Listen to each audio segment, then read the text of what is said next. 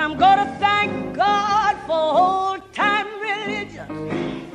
And I'm gonna thank God for giving me a vision. One day I'm gonna join the heavenly choir, and I'm gonna sing and never get tired. And then I'm gonna sing somewhere around God's altar, and I'm gonna shout all my trouble over.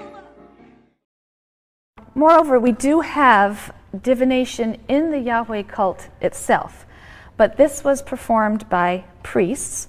They consulted some sort of divinely designated oracular object or objects. We call these the Urim and the Thummim, which should be familiar to all of you here at Yale. But Urim and Thummim are usually untranslated in your text because actually we don't really know what they mean. They might be related to the word for light, which is or, and the word for integrity, perhaps, or perfection, which is tam.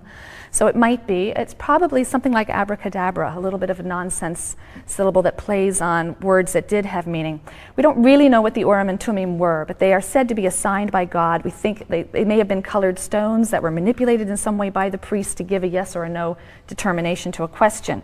But these are said to be assigned by God as a means that he himself authorizes for divining his will. And so the Deuteronomist accepts these.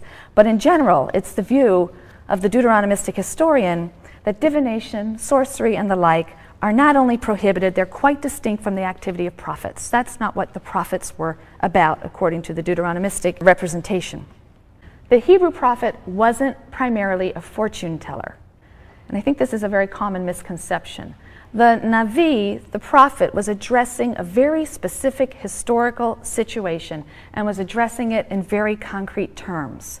He was revealing God's immediate intentions as a response to the present circumstances.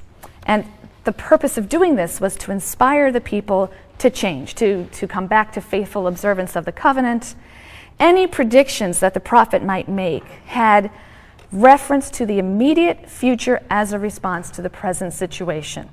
So in reality, the prophet's message was a message about the present. What is wrong now? What has to be done to avert the impending doom or to avert a future calamity? There were some women prophets in Israel. None of them are found among the literary prophets. That is to say, none of those books bearing the names of the prophets who uttered the oracles in them are named for women. So we have no women among the literary prophets, but you do have prophetic or prophesying women. Besides Miriam in the Pentateuch, there's also Deborah, who was a tribal leader and a prophet, featured in Judges 4 and 5. I mentioned Huldah. Her advice is sought during the reign of King Josiah. And you also have Noadiah. Noadiah prophesied in the post-exilic period, so this doesn't seem to be limited to males. Prophecy and kingship are closely connected in ancient Israel, and this is going to be very important.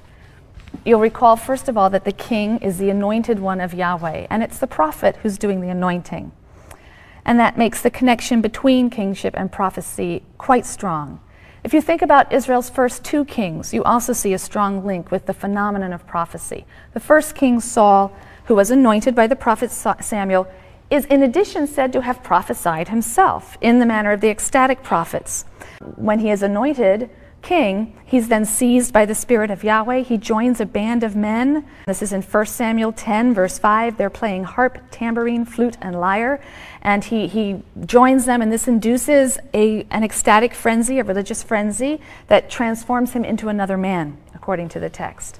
And on another occasion, during his ecstatic prophesying, Saul strips himself naked. We have other accounts in the Bible of ecstatic prophets who would engage in self-laceration.